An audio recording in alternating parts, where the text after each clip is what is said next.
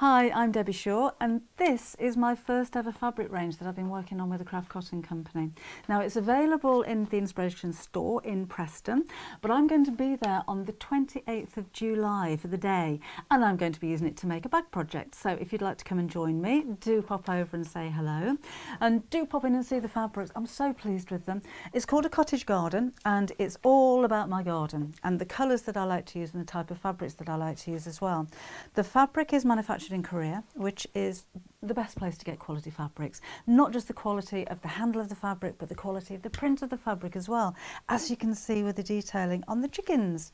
Now there's 10 prints in the range and they all mix and match together. So we've got birds and flowers in blues and greys and yellows and greens and lovely happy springtime kind of colours. I said I like working with checks, so they had to be involved as well, with the daisies and dragonflies. We've got flowers and stripes.